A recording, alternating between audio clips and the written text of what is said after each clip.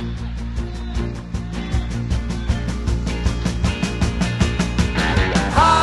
town, going down to hockey town, whoa, whoa. Hockey town, take me down to hockey town, yeah, yeah.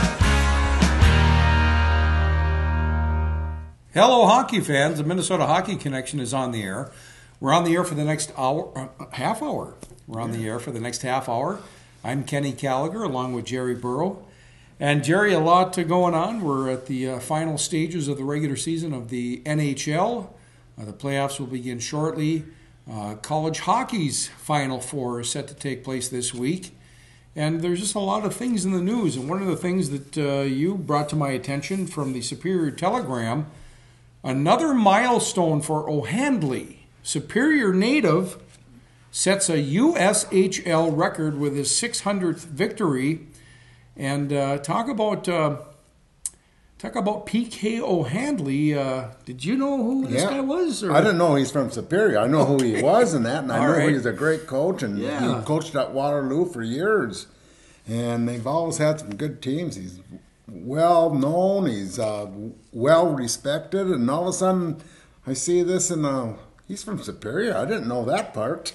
Played Superior Senior High School in 1985, and boy, that's a big accomplishment. 600th USHL victory as a head coach. PK O'Handley of Superior, and who's he coaching? The Waterloo team, huh? Yeah, Waterloo Blackhawks. All right, great. Yeah, that's good stuff. Right. And we got the Hobie Baker hat trick finalists, We got none of them from our area. Now, I don't recall hearing the hat trick finalist. Is this something new they've attached to They always come back down to the final three. Okay. They have finalists like the top 10, and they always have the final three, and these are the ones they send to the Hobie Baker Awards. And that'll be the Friday between the semis and the final game in the Frozen Four. The three are Michigan freshman forward Kyle Connor, Boston College junior goaltender Thatcher Demko, and Harvard senior forward Jimmy Vesey. Yeah, Demko's the one, the goalie that kind of beat UMD on the final game of the region. I did not know that Kyle Connor was a freshman. Yeah. He's a dynamic player. Oh, that first line of, they call it, what do you call it, CCM line. All right. Over there in Michigan, and they have him, and they have Modi, and they have Comfort, JT. And, boy, what a line. It's probably the best line in hockey. North Dakota has a great line, too, but that line. But this Kyle Connor, he can score. 71 points, 35 goals, both led the nation. Yeah. Jeez. Freshman. Yeah, that's great. That's amazing. So we might have our third freshman ever win the Hobie Baker. It's possible. Well, that's great. And then the Frozen Four, the Final Four, if you will, for men's hockey this weekend. Yeah, and I'll be down there. Yeah, I'm going to be down there. And the first game is Thursday. I think it's 2 o'clock, 3 o'clock. Or is it later? I forget now. But Quinnipiac will be playing Boston College. And then the night game will be Denver, two NCHC teams, Denver and North Dakota. So we still got some local Minnesota kids. I was just looking at Jerry, if you were a betting man, and I know you're not, who would you put your money on? I think number one team in the country, Quinnipiac. All right. I just think they're going to do it this time. North Dakota's bringing a tough squad. Oh, yeah. But Quinnipiac, believe it or not, has 5 Minnesota kids. They got these 2 kids from Roseville that never played high school, but they played at Shattuck, and then they went to the USHL. And it's Cannon and Bo Piper. And then they got Tommy Schutt from, he played at Tonka, Minnetonka. Derek Smith from Apple Valley. And Jacob Miners he's from Minnetonka, but I think he played at Benale. So that's 5 kids from Quinnipiac. Well, we learned after the Bulldogs lost their game.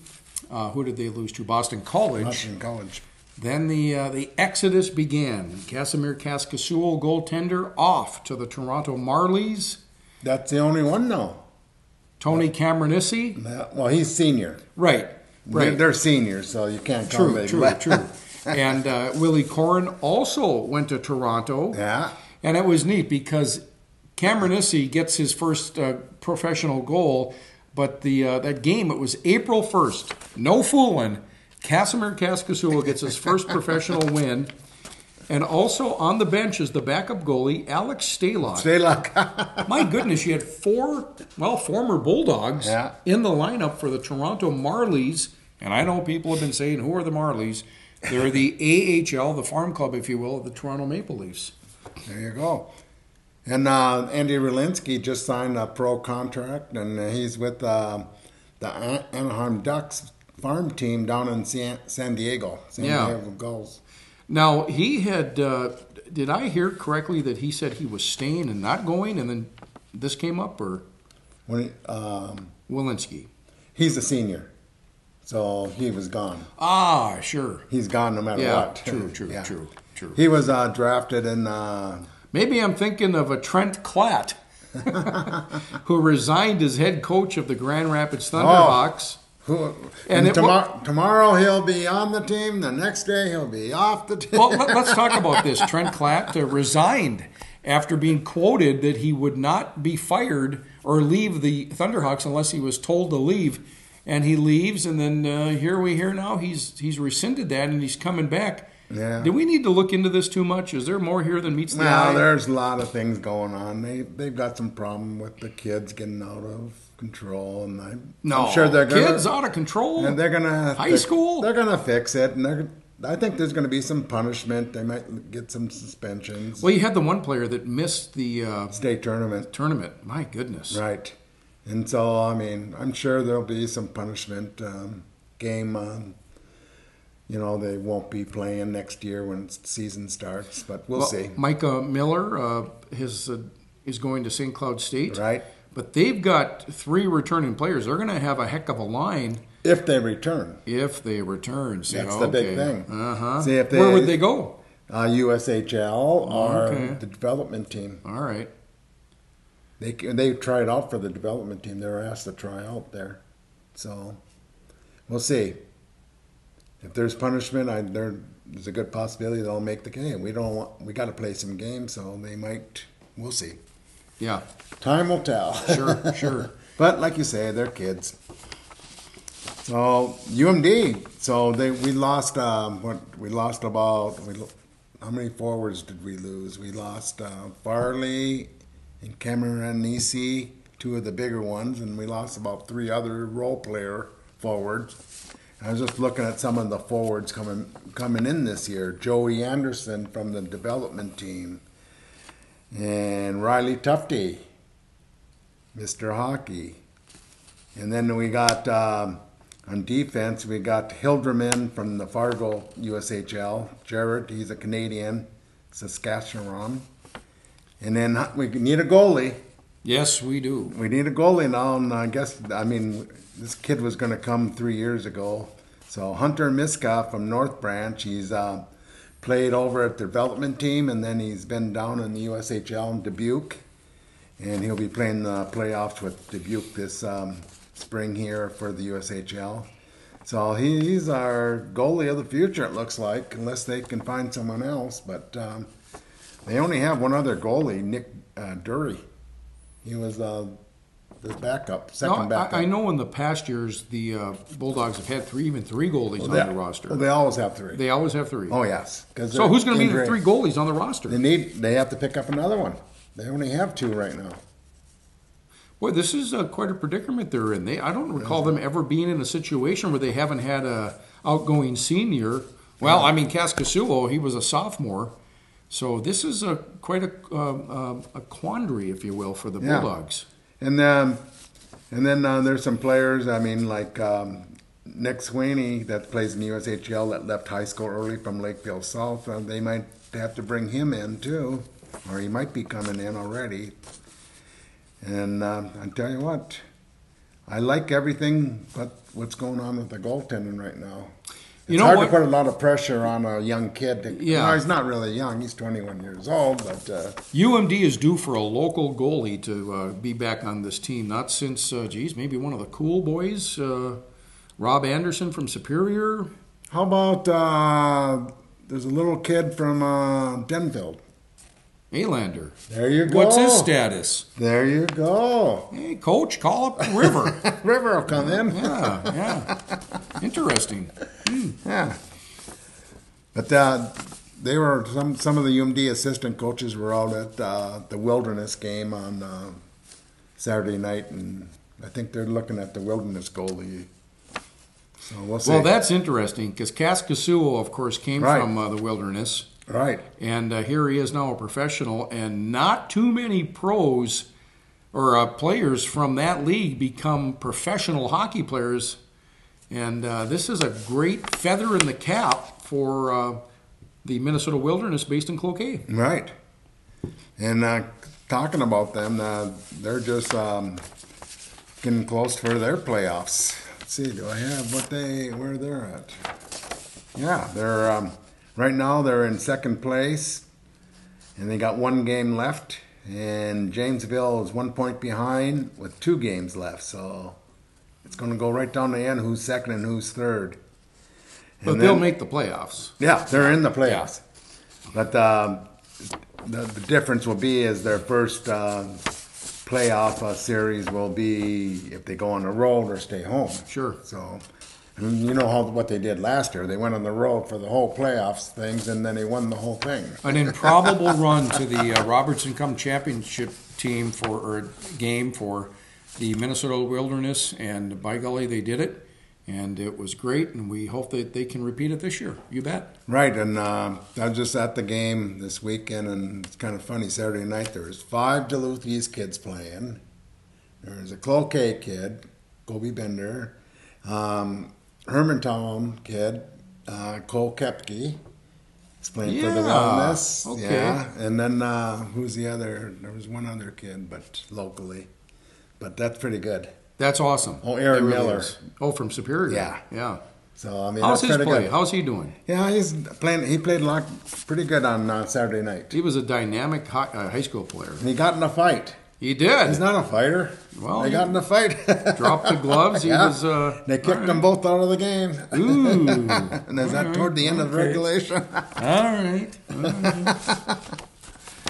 Okay.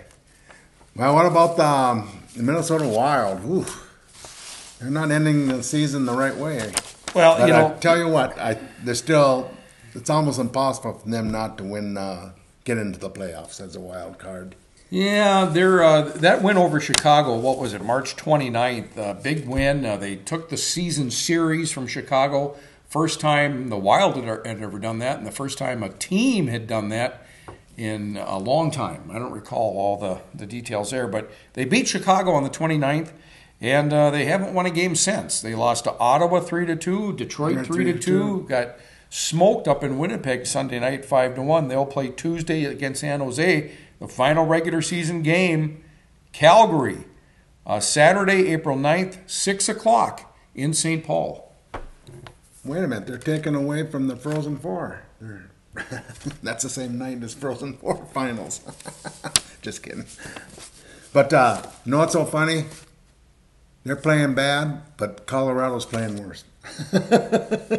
They're so lucky. They still have the 5-point lead? Yeah. With 2 games. If they can win here's one of these that's 2. The only way they can not make the playoffs now, they got to lose their last 2, and Colorado has to win their next 3.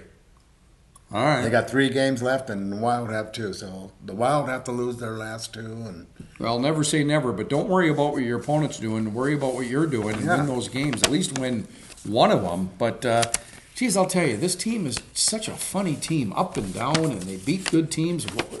You beat Chicago and you lose to Ottawa?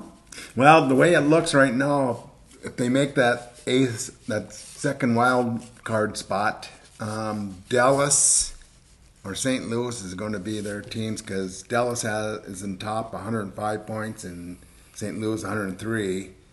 And Dallas has 2 games left and St. Louis 3, so So you're projecting early. I think they're going to be playing Dallas. All right. Well, that'd be great. I mean, why not? The former franchise that used to be the Minnesota North Stars, let's get it on. Let's play them. And let's get it on. Hey, that's a song. Give them the business.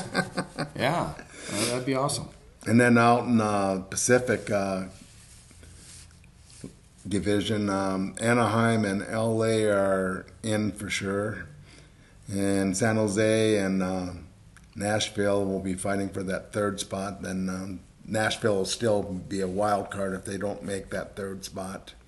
You know, it's funny because the start of the season, geez, it just doesn't seem that long ago when Anaheim started terribly. Oh, they did. And you thought maybe this was the beginning of the end for them. And then they're only 7 points off to the top team in the Western Division. But how about the statistic, Jer, where none of the Canadian teams will be in the playoffs? What did they say? That's the first time in how many years? 1970. That's when they only had Toronto, Montreal. Well, I think Vancouver might have been up there then too, right around that time. But nonetheless, I mean, you've got no Canadian teams in the NHL playoffs. Wow, it hasn't happened since 1970. Probably Edmonton was there too. 1970? Yeah, pretty close, yeah. But now there's 7 teams and not one of them making the playoffs. That's amazing. It is. It really is. And that's all they do up there is hockey and something else. It's their religion. Yeah. Boy, the religion's not good this year. Yeah, no, it's not. The holy pucks and the holy sticks are going to be left for the Americans, well, at least the American teams. But, you know, that's the thing about Canada and Canadians in general. Excuse me, there's so many Canadians that play. There's Canadians on every NHL team. And so you've got people in the different provinces and the towns throughout that cheer for a particular American team, or states-based team, I guess, because of a player that's from an area that those fans might, live in. So, yeah, they'll have no problems cheering.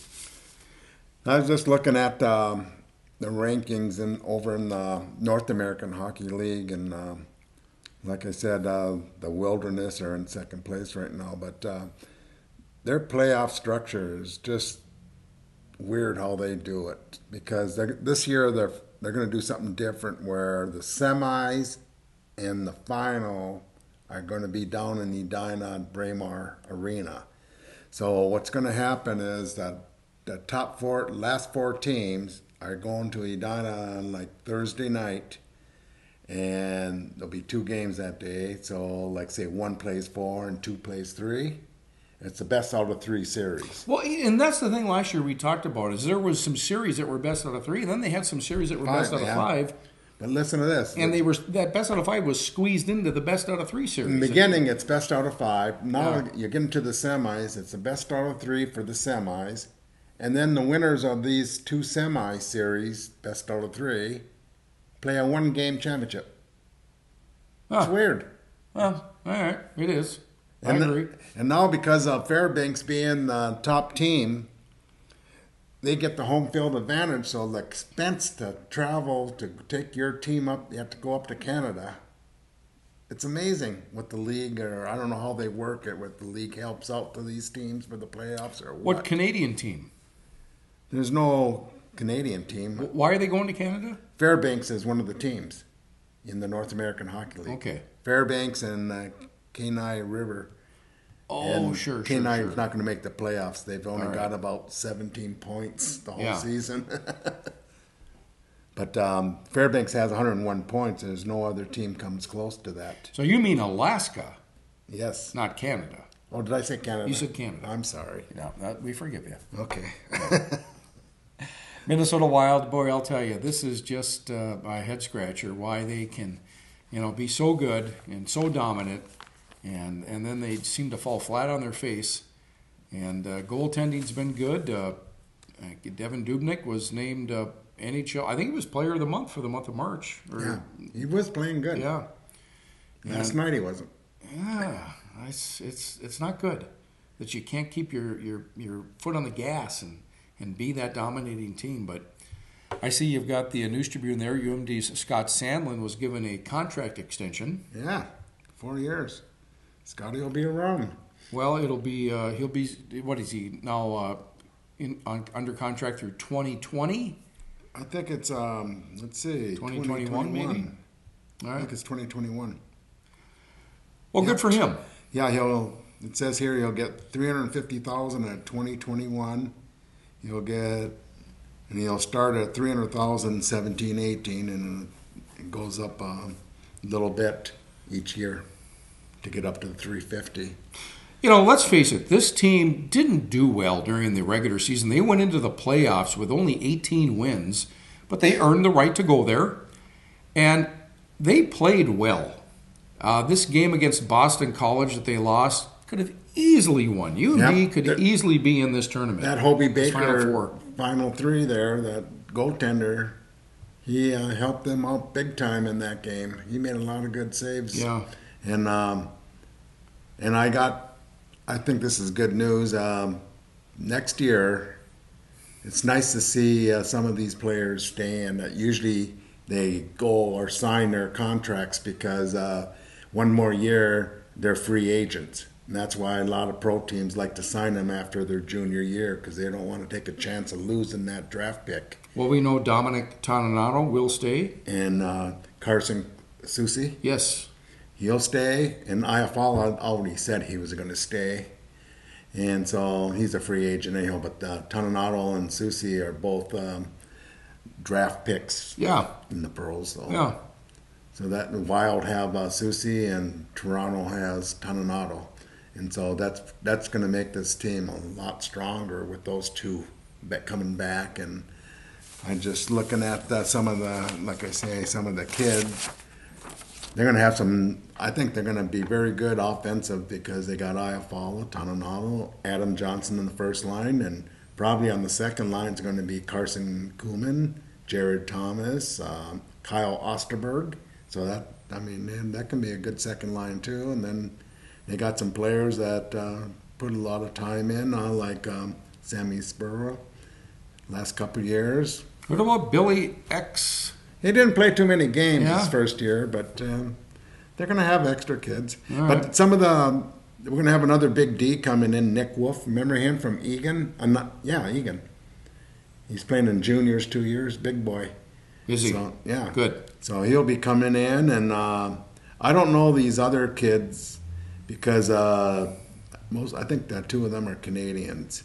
But we're getting 3 or 4 defensemen coming in. But then coming back from the defense is Soucy, Raskob, Dan Molinar, Nick McCormick, and Neil Pionk. So we got some good kids coming back on D, so I think we're going to be very strong. My worry right now is going to be goaltending. Well, I was just going to say, too, who's on the roster? Who's the goalies on the roster? Just Nick Deary and this Hunter Miska. Who's an incoming player. Right. So Deary's, what, a sophomore next year? Yeah, he'll be a sophomore. Okay, all right. And then they still have to find another goalie to add to the roster. Right. So it's mandatory that they don't carry have 3 to, goalies? But what if one gets injured and another one doesn't? All right. Do you know of any teams, Jared, in the college ranks that only carry 2 goalies? I've never looked at it that closely, but no. Yeah. Usually there's always that one goalie. They might be on the practice squad or something like, Because the NHL... They practice with the team all the time, so they have some. Okay. All right. The NHL can go out, and you hear of it. Even the Wild did it here last season, maybe, where they have that guy that's now a banker, and he laces up, and he's their emergency goaltender. Oh, I think there was a game, wasn't there? And I just heard of one recently. I think it was the Phoenix Coyotes not too long ago. The college, they can't do that. You have to have that guy on the roster. Right. You can't just go out and say, hey, we got to... What would happen if you had both goalies? You'd have to dress somebody that's already on the roster. Yeah. Well, there's a lot of games I looked on the bench that they had 2 other goalies on the bench there. This is for UMD this year, McNeely and this Deary. Mm-hmm. So maybe, I don't know, I think you might be able to have 21 kids dressed, have that third goalie, So I don't know. I have to check with that. I have to ask someone on that. because it is kind of funny how where did they get this extra guy? Because you don't really need 2 extra. I mean, but we'll find out. How impressed are you that Hackstall left North Dakota and went to coach Philadelphia in the NHL? And I don't know, they're on the verge of not making the playoffs, but you got to call this season a success for him, I would think. Right now, they're 1 point over Boston to make the wild card. But the funny thing about it, Boston's only 1 point from making the top 3 teams in the Atlantic Division because Detroit just passed them this weekend to 91 points. But Philadelphia only played 78. They have 4 more games, so they got a good chance if they play halfway decent to make the playoffs. Yeah, I think. So you'd have to call his first season in Philadelphia as a pro coach I would somewhat say, of a success. I would say that. Yeah. Very much so. Yeah. And hey, it's kind of weird to go. I don't know. Philadelphia, that's a tough sports town. Oh my goodness, you bet. Regardless of the sport, yeah. I mean, if you don't win and that, they crucify you, the fans and the media. Yeah. You bet. That's funny. Yeah. But like I said, Dallas is looking like they're going to be the number 1 team, and the Wild, which they should make it, that last playoff spot, should be playing each other in the playoffs. But same old team. St. Louis are going to be back in there. Chicago, Anaheim, L.A., and San Jose. It seems like the same teams every year. Nashville. Yeah. That's funny. Well, we talked with Tim Cortez today on KDAL, Monday Morning Sports Talk, and he's got a art show coming up April 14th through June 2nd, opening April 14th from 5 to 7. Tim Cortez, a local hockey player, hockey dad, and artist, and he uses. Where is this going to be? This is going to be down at the Duluth Art Institute, the Duluth Art Institute Depot Galleries, sponsored by the Depot Foundation, and they've got a website, duluthartinstitute.org. That's duluthartinstitute.org. April 14th through June 2nd, so a 7-week period. The artwork of Tim Cortez, it's going to be titled Hat Trick, will be on display at the Duluth Art Institute, so be sure to check that out. And we'll talk more about that because it's a 7-week-long event. So that's at the Depot. Yeah, down at the Heritage, the Heritage Duluth Art Institute. So it's on Michigan Depot Street, Galleries. the 6th Avenue West. Okay. Yeah. Okay. And with that, the Minnesota Hockey Connection, you can find us online, mnhockeyconnection.com, and go to our Facebook page, Minnesota Hockey Connection, and like us on Facebook. I'm Kenny Gallagher, and for Jerry Burrow. We'll be back here, Jerry, next week to drop the puck. I'm going to be at the Frozen Four, and I won't be able to get plane back until Tuesday night, so we're going to have to skip a week. Well, we're going to be off next week, but we'll be back the following week, so look for a rerun next Monday. But, to the staff at PACT-TV, PACT-TV produces this show. We want to thank them as well. And, we'll be back here 2 weeks from Monday to do it again. We'll see you then.